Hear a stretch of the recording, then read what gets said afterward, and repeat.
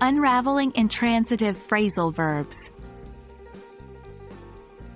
Hello learners! Today, we are going to take a deep dive into the fascinating world of phrasal verbs.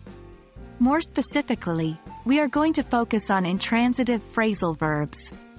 They are an essential part of the English language, and understanding them can really level up your English skills. First things first, what is a phrasal verb?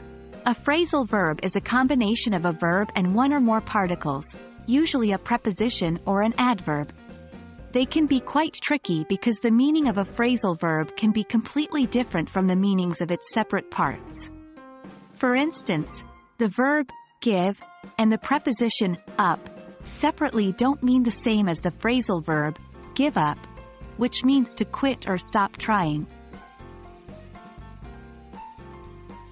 Moving on to our main focus, intransitive phrasal verbs. These are phrasal verbs that do not require an object to make sense. This means that the sentence will still be complete and understandable even without mentioning who or what the verb is acting upon. Let's look at an example. She woke up early. Here, woke up is an intransitive phrasal verb, and the sentence makes perfect sense without needing to know what was woken up.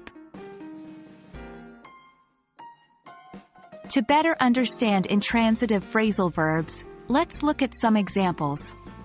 1. Turn up. This means to arrive or appear. For instance, he didn't turn up for the meeting. 2. Fall apart, meaning to break into pieces, either literally or figuratively. Example, my plans for the weekend just fell apart. 3. Pass out. This means to faint or lose consciousness. Like in, it was so hot that I almost passed out. Remember, each of these examples does not require an object to complete the meaning. And there you have it. That's your introduction to intransitive phrasal verbs. Understanding these will not only help you understand English better but will also help you sound more like a native speaker. Keep practicing, keep using them in sentences, and soon enough, they'll become second nature. Happy learning, and see you in the next video.